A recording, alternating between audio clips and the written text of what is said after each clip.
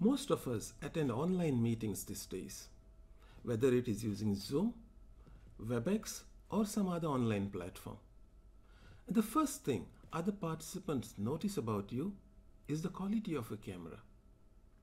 Now I'm recording this using a fairly high-end Logitech webcam, the Logitech Brio 4K.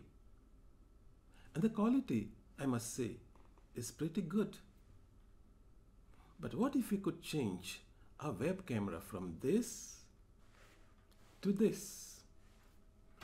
Hi, my name is Kajtan Barreto and I'm shooting this video using my Nikon D800 and no additional hardware, just the cable that came with the camera.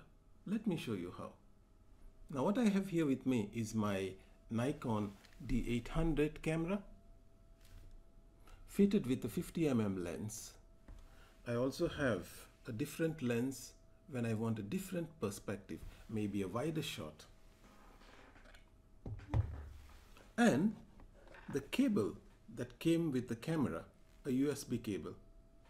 The next thing we need is a software that can turn the camera into a virtual webcam. We are going to use a software called Sparkocam. Now Sparkocam is compatible with both Nikon as well as Canon. And if you click on the buy button, we can see they have different licensing models. The one that I need is for Nikon. They also have a free version, but I don't recommend that because they put a big logo in front of the video feed, making the video feed almost unusable. Once you download the software, this is what you get.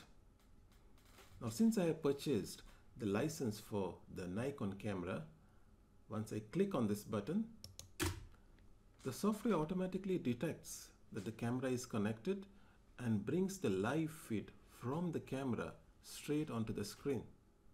And that's all there is to it. Now I can control the parameters of the camera straight from the application itself. If I want to increase the ISO, for example, to 400, it will increase the ISO, thereby making the image brighter. If I want to change the aperture, you can do it straight from the application itself. Now, how do we use this image as a web camera in Zoom? When you launch the Zoom application, you can find an arrow next to the stop video button. Click on it and you can see now that the Sparkocam video appears as a virtual web camera. Click on it and the video changes to the Nikon video. Now you have a dSLR as a web camera. Enjoy! There are two things you need to consider when using a dSLR as your webcam. The first thing is the battery. Now most batteries will last somewhere between 30 minutes to 1 hour, which means if you're planning to have a meeting that's longer than that, your webcam would stop in the middle of the meeting. How you can solve that problem is to buy one of these dummy batteries that you get on eBay, which provide continuous power to your camera. The second consideration relates to your camera settings. Make sure that your live display, which is what is shown on the screen, doesn't turn off after a set amount of time. And that can be changed by going to your settings, timer display, and put it to never. And that's all there is to it.